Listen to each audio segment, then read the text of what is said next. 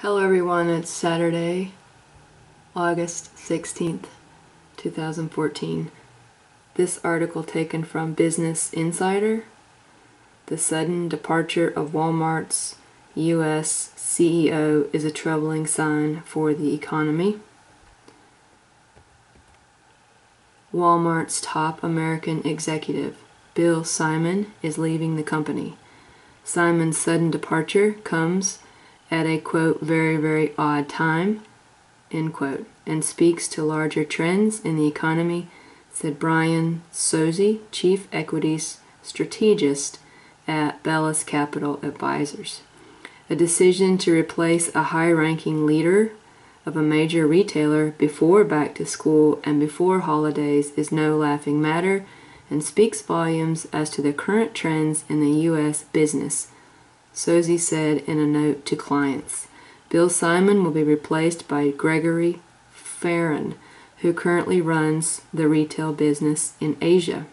Earlier this month, Simon told Reuters that the U.S. job rebound wasn't translating to better sales at Walmart.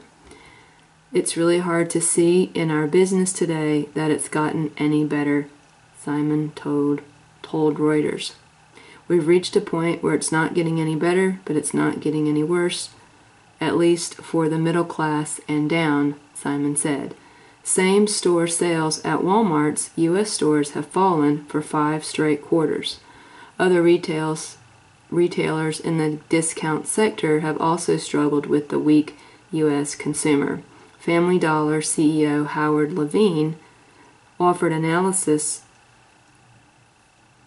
omnibus insight about his customers in a presentation earlier this month.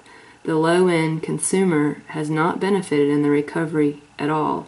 In fact, I think they have slipped further back, Levine said. Walmart will report earnings in mid-August. Wow. Well, I do shop at Walmart. I have to say I do like their prices, although I stand in line, for an hour to save 8 cents.